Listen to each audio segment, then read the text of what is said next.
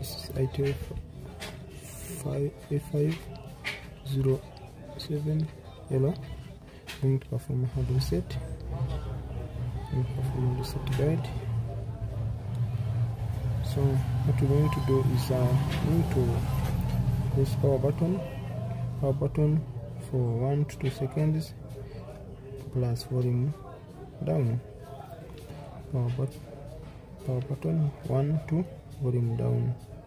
Keep holding, release volume down. After log, keep holding volume down. Release power button.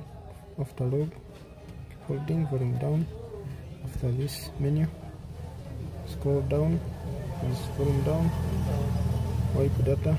Use power button, select volume down. Scroll, power button, select. Now you're formatting.